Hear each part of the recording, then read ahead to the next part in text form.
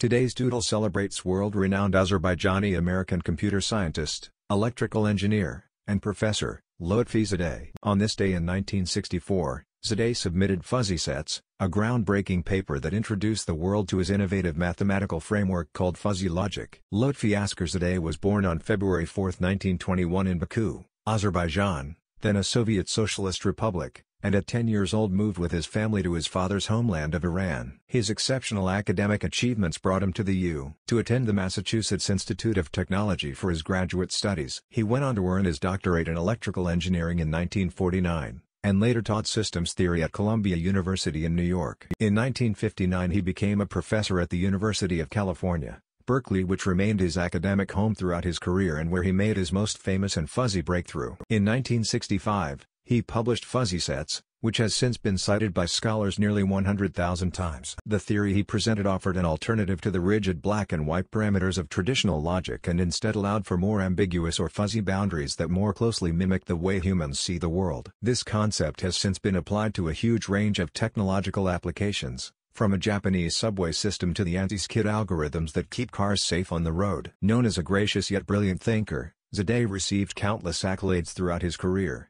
including an honorary professorship from the government of Azerbaijan in 1993. So here's to you, Lutfi Zadeh.